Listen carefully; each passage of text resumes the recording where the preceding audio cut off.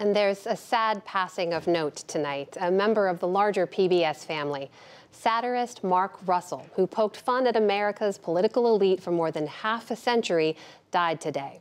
With his fingers at the piano keys, he blended biting parody with song. He was best known for his PBS comedy specials that aired from 1975 to 2004.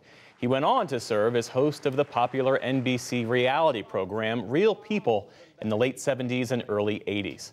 Russell died at his home in Washington, D.C. of complications from prostate cancer. That's what his wife told the Washington Post. Here is Mark Russell at his finest. On both sides of a question, I can speak with brash impunity, and I can sing a different song and please each damn community. I plan to say what pleases every different kind of resident until I count enough of them to vote for me as president. In short, because I bear in mind that winning's very critical, I am the very model of a candidate, political.